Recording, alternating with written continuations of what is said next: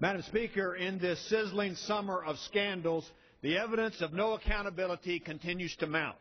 Someone in the federal government commits wrongdoing. The White House denies involvement or knowledge, blames low-level operatives or somebody else.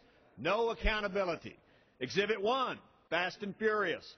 The government smuggled guns to Mexico. 2 Americans and hundreds of Mexicans were killed by those guns. White House blamed Bush.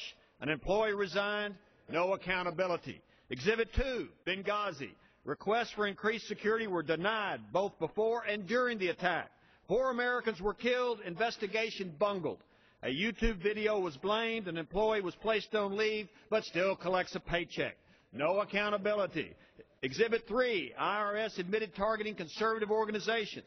Employees in Ohio were blamed. White House denied knowledge. No accountability. Exhibit 4, the DOJ was caught wiretapping reporters to silence a leak. White House denied involvement. No accountability.